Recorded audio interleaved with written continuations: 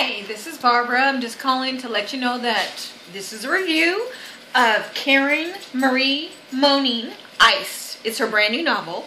It's about the Fae series, and it was wonderful.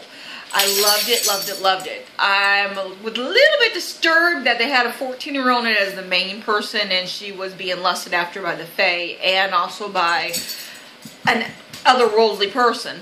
But everybody was saying the same thing. They were going to wait until she got older. She never got older in this book. She stayed 14, so they're going to do more in the series, I bet you.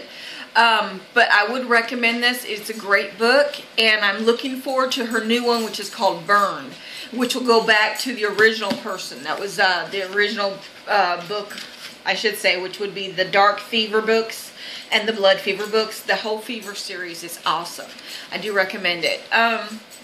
On another note, I'm looking forward to reviewing some more. I do recommend going to Karen's page because you can always like it on Facebook. And please like mine too so that I can get more likes. And I want to thanks again so much for everybody listening. You guys have a great day.